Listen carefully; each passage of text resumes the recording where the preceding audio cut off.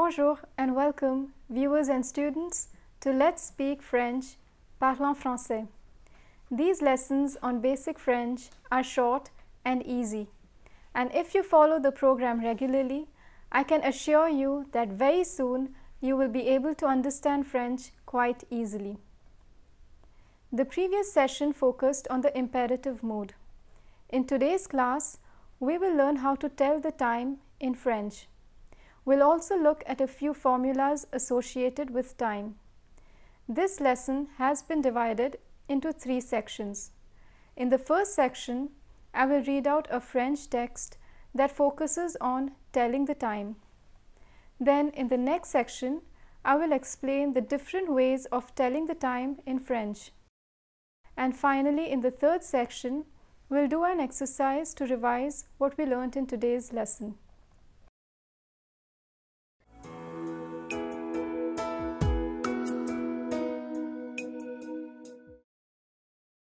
We'll begin the lesson with a French text.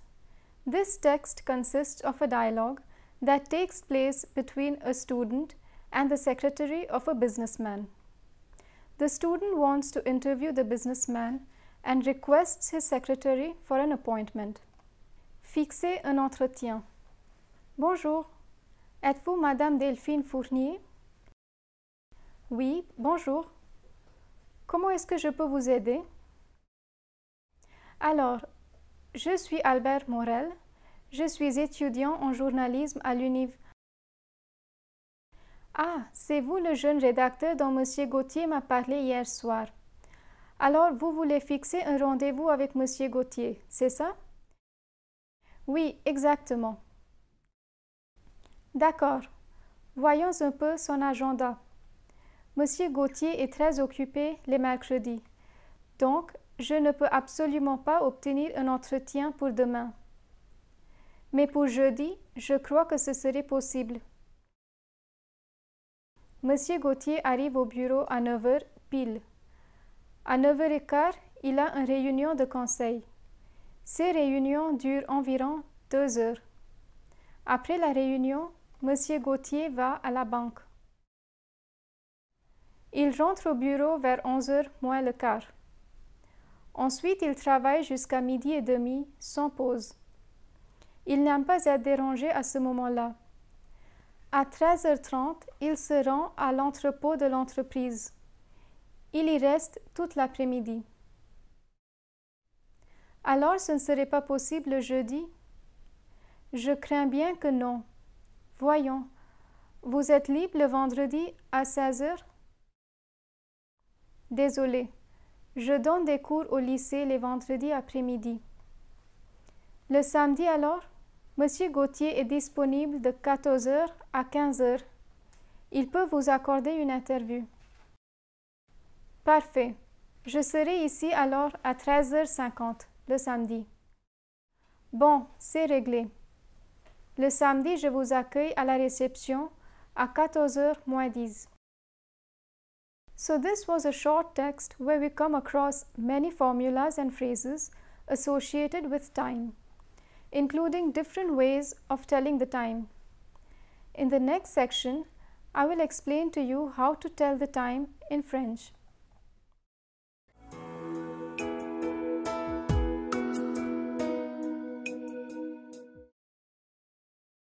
When learning about time, the first important thing to know is numbers. One cannot tell or read the time if one doesn't know the numbers. I'm not going to revise the numbers in today's lesson, but if you need to refresh your memory, please refer to the 5th lesson of chapter 1. In French, one must always use the word heure when telling the time. Heure has more than one meaning. But when it is used in the context of telling the time, its English equivalent is o'clock. For example, Monsieur Gauthier arrive au bureau à 9 h. Mr. Gauthier reaches the office at 9 o'clock. In English, the phrase o'clock can be dropped. For example, it is perfectly right to say Mr. Gauthier reaches the office at 9. But in French, one cannot omit the word heure. Monsieur Gauthier arrive au bureau à 9 is grammatically wrong. One must always mention the word heure when telling the time. Monsieur Gauthier arrive au bureau à 9 heures. This practice of always including the word heure is also reflected in written French. What I mean by this is that when writing down a time, the French insert the letter H between the hour and the minute. For example, Monsieur Gauthier arrive au bureau à 9 heures. Since the word heure always needs to be stated when telling the time, its abbreviated form, that is the letter H, is always used in written French.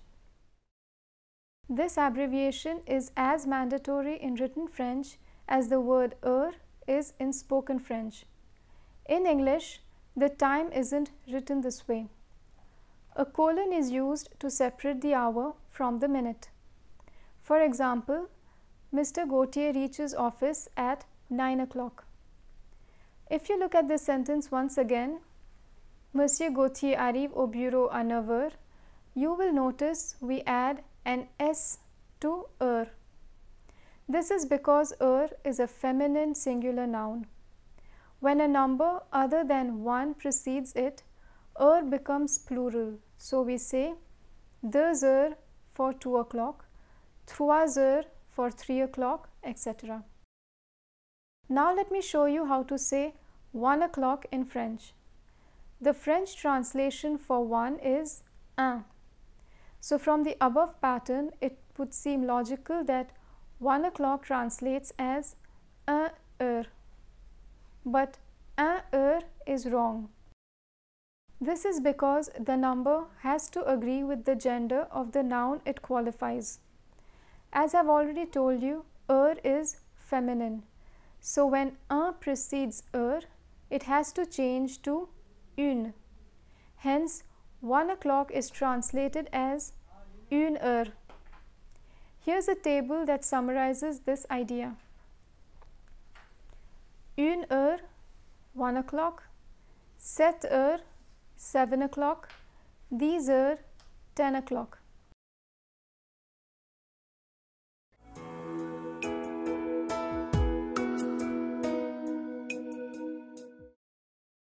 The difference between 12-hour clock and 24-hour clock.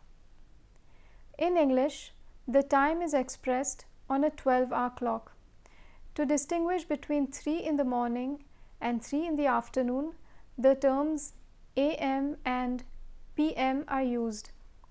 So 3 AM indicates 3 in the morning, while 3 PM indicates 3 in the afternoon. French doesn't have these two terms. So, du matin may be used for AM and de l'après-midi from noon until about 6 p.m. and du soir from 6 p.m. until midnight. The reason why I said du matin, de l'après-midi and du soir may be used is because in French, the time is usually expressed on a 24-hour clock. So 3 AM would be translated as 3 heures, while 3 PM as 15 heures.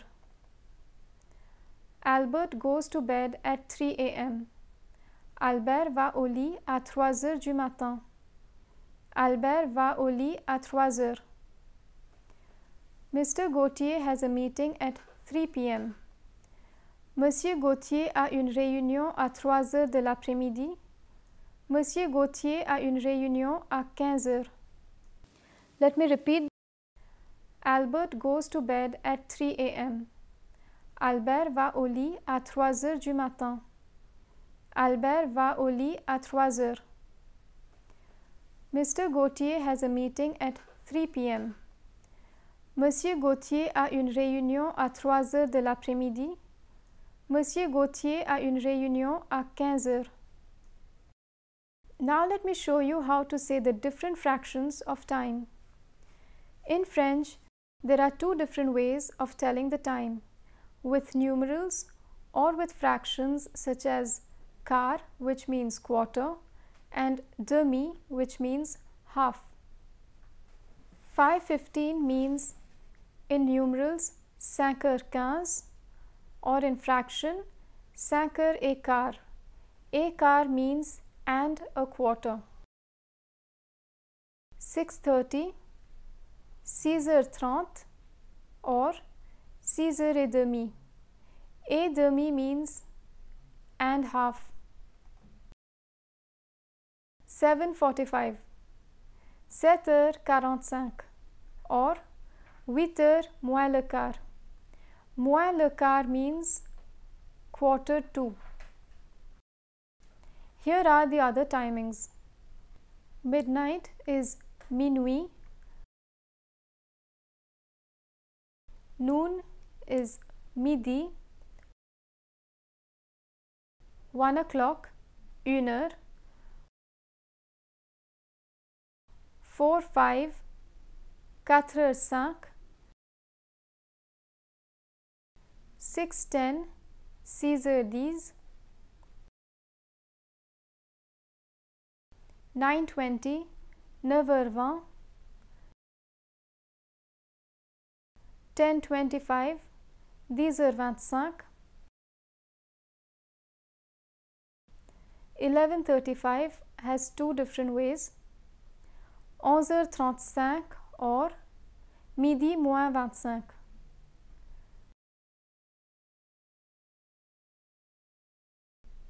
1:40 p.m. 13h40 or 14h moins 20. 6:50, 10h50 or 19h moins 10. And 11:55 p.m. 23h55 or minuit moins 5. There is an official rule regarding the time, but most people tend to overlook it. According to this rule, the fractions, that is a quart, a demi and moins le quart, are used only from 1 to 12. But once you are into the 24-hour clock, the numerals are used instead of the fractions. Therefore, 7:30 would be 19h30 and not 19h30. So these are the different ways of telling the fractions of time. Now let me show you how to ask someone the time. What time is it? Is translated as Quelle heure est-il? Quelle heure est-il? While answering, one always begins with il est. You may wonder why is the masculine pronoun il used when referring to the feminine noun heure. The reason for this is that il functions as an impersonal subject pronoun which does not refer to any noun in particular.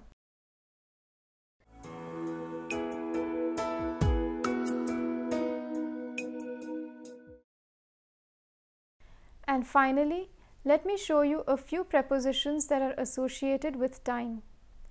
The preposition à, when used with time, always indicates a precise hour.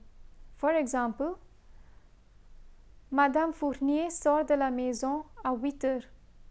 Mrs. Fournier leaves home at 8. Albert se lève à 5 heures.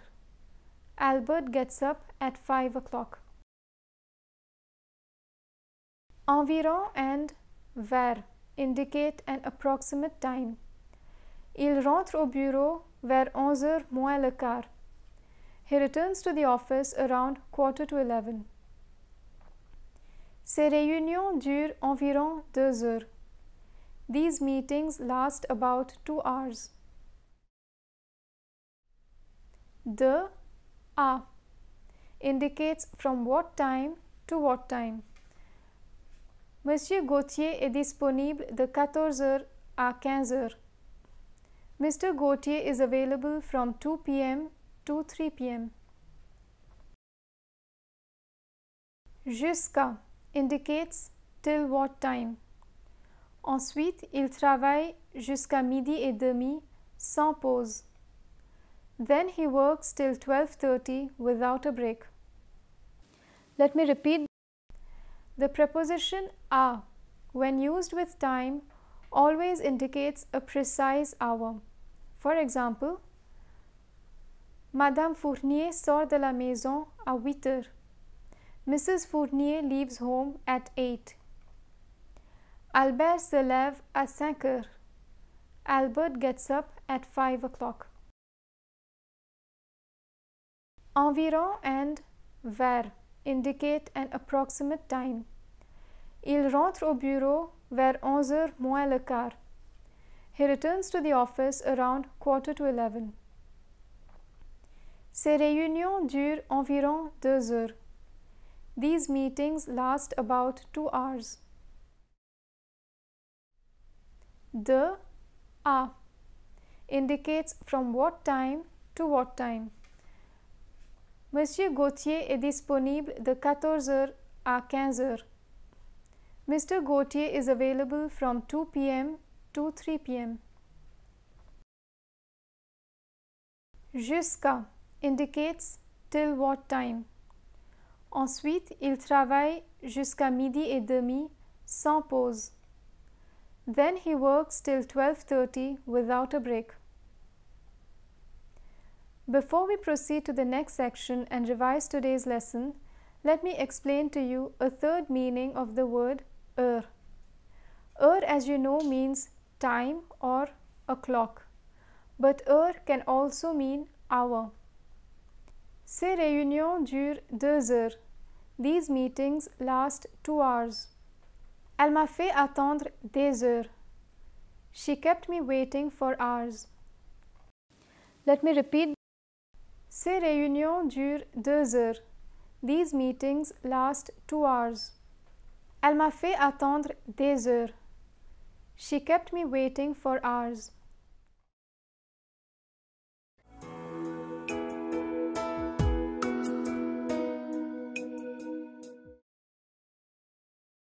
In this third section, we will revise what we learned in today's session on time. A short exercise has been provided below. We need to find the option that is the right translation of the time. 10:45 a.m. 10h15, 10h moins le quart, 11h moins le quart. The right answer is C, 11h moins le quart. 12:30 a.m. Minuit et demi, 11h30, midi et quart. The right answer is A, minuit et demi. 7:40 a.m. 7h moins 20, 8h moins 20, 6h40. The right answer is B, 8h moins 20. 3:20 p.m. 15h20, 3h20 du matin, 15h. The right answer is A, 15h20. 10 p.m. 23h, 22h, 9h du soir. The right answer is B, 22h. With this, we come to the end of our third lesson. This lesson was divided into 3 sections. In the first section, I read out a French text that focused on telling the time. In the second section, I explained the different ways of telling the time. We also learned a few formulas associated with time. And finally, in the third section, we revised today's lesson by doing an exercise. I hope you enjoyed today's session. In the next class, we'll examine the different structures for speaking about the weather. I hope to see you in the next class. Thank you and à bientôt. See you soon.